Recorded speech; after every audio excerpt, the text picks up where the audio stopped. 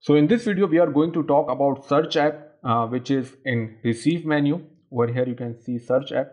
So search app is also a kind of app in which you can find different types of frequencies. As we discussed in our previous video in Looking Glass app. So Looking Glass app is a very powerful app, and there are lots of options available in Looking Glass app. There are lots of preset values over here you can see. So I'll put the link in the description below. If you haven't checked out that video, make sure you check out that video, because we have discussed so many things in Looking Glass app. So over here you can see search app in receive menu.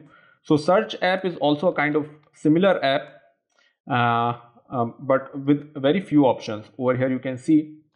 So over here you can see minimum and maximum. So min is a minimum range and max is a maximum range of frequency. And then there is LNA and VGA. We already discussed LNA and VGA in our Looking Glass app video. And then there is trig.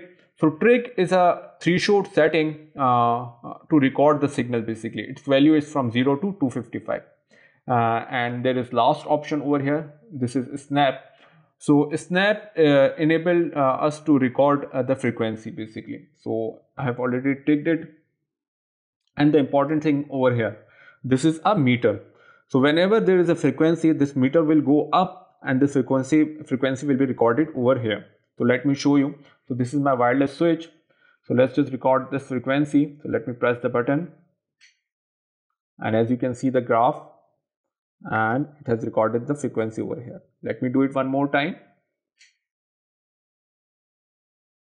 See, let's just do it one more time. So this graph level will go up and the frequency will be recorded. So this is what search app is, and you can set any maximum and minimum range of frequency to see different things, right? So this is what search app is all about. Thank you.